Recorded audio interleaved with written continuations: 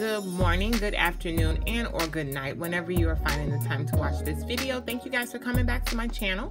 This is Fran Plans, and in this video I'm going to do just a budget recap for the week. It's Saturday. My plan is to always do a budget recap probably Saturdays or Sunday morning or afternoon before the new week starts. So let's jump right into it. If you guys do not know, I kind of Frankenstein my happy planner to be it's partly budget, meal plan, and wellness. So but because I'm doing the budget, we're just going to stick to the financial side of this planner. So let's go right into it.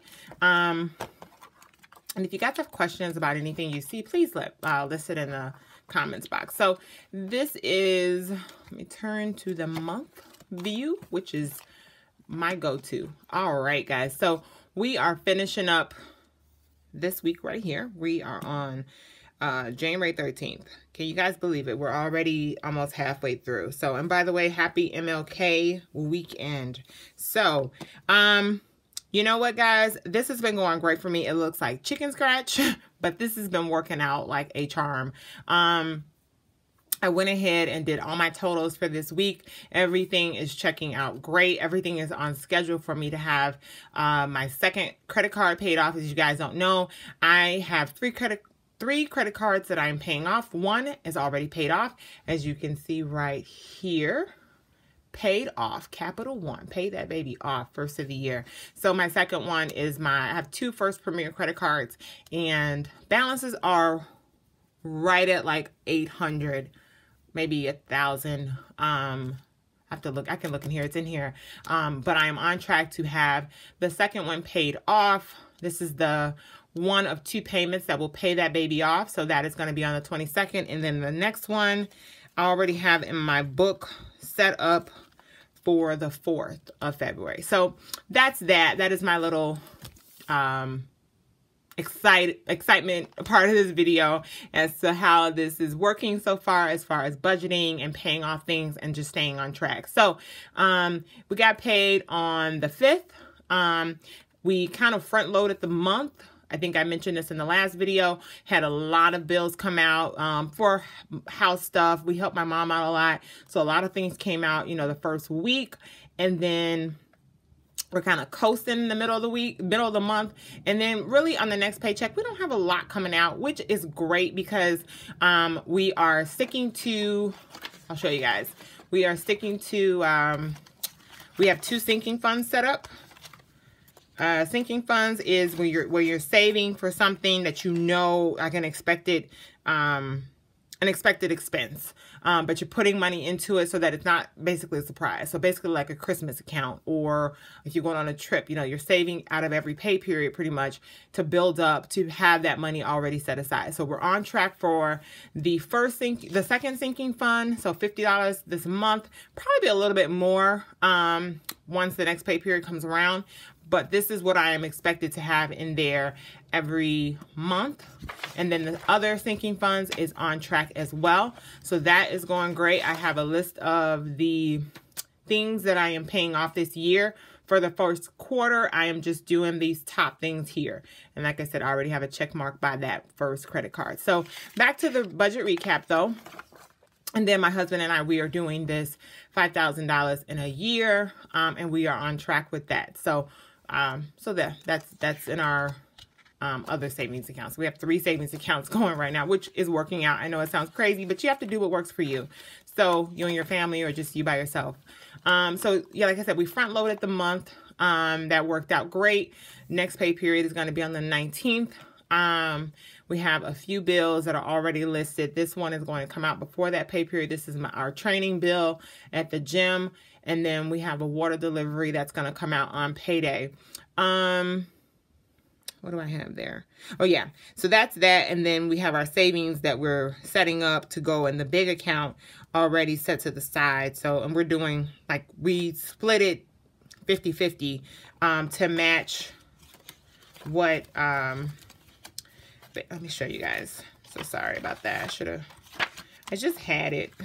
But just to be transparent, so this is $5,000 in a year. So basically, my husband and I are splitting those amounts, together. So $20, we're doing 10 apiece, 35, and you do this every week. So we're just splitting it. So I just put my little amounts there to remind myself and to remind my husband. So that's that. Here, this little sticker, I haven't filled it in. This is going to be, so I'm snowballing these debts that I'm paying off. So this is going to be the minimum balance. That's for the third credit card. So I'm continuing with the minimum balance, but I am like going crazy with the other one. I'm going way over the minimum balance. So I'm snowballing that. And then once this is paid off, the same amount of money that I was putting towards this, I'm now putting towards that third card to basically just attack it like a virus. So that is that. Like I said, we get paid on paydays on the 19th. We will be set up for that. If you guys do not know, I am also planning a trip for my husband.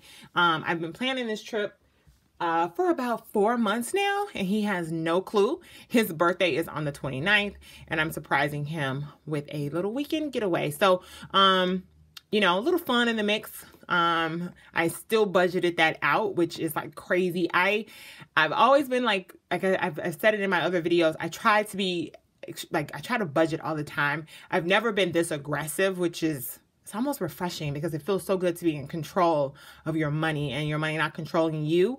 But I have actually budgeted out the whole trip, which is like crazy, but it's awesome. And I feel so prepared to go into this. And of course I'm leaving wiggle room because it is a trip and things do happen.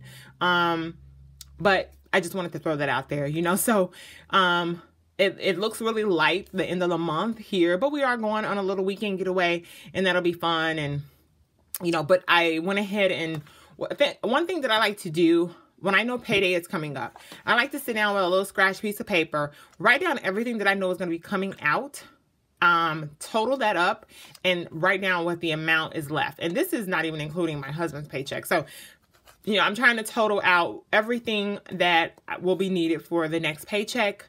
And that way I'm prepared. So then, you know, going on this little weekend getaway, I kind of know what I'm working with as well. But, you know, get back into the recap for the week. Everything has been going smooth. You guys didn't catch my other video. I did the cash envelopes. That is also listed here on my channel where I basically pull out, go to the ATM, pull out cash, put that in envelopes that I keep in my planner for beauty, gas, grocery, and that gets us through the 2-week period. And I will be doing that video next week as well, because I'll be going to the ATM and I'll have cash. So that'll be that. But everything is looking great for the week. I went ahead and set up for next week. So this is my layout. And I've just been shopping my stash as far as my stickers to, you know, stay on track. So it's Martin Luther King birthday. Of course, we got to keep that in there. I used one of the stickers where it says, "Beware of little expenses. A small leak will sink a great ship," by Benjamin Franklin. I put down a sticker here to keep track of any weekly expenses. I am on a no spend, so I don't expect these figures to be big at all. I went ahead and put down my sticker for personal training. That's going to come out on the 17th. We have our water delivery service. That's going to come out on the 19th. And once again, I said payday is also the 19th. I have my sticker in here to remind myself to do my budget recap. I have my sticker in here to remind myself to set up my planner for the next week, especially by the trip being, you know, coming up really quick after that. I also put in here a sticker to remind myself of the money that needs to come out of the ATM to set up for my cash envelope. So when I do that video, I will be using this here as a guide.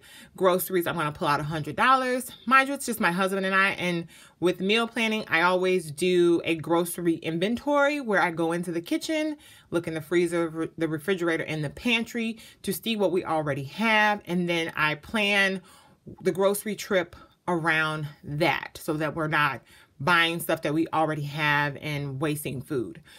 Pull out the money for the gas, my beauty, my nails, my eyebrows. You know, every woman needs her, every man too. Men and women, we need our self-care expenses.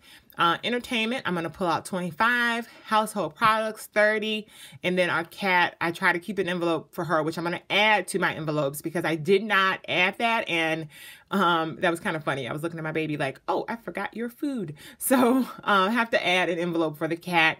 And then I have the piggy bank there to remind myself that we need to put, it's going to be 40, I forgot what's going to be for next week. I think it's 45 into the big savings account.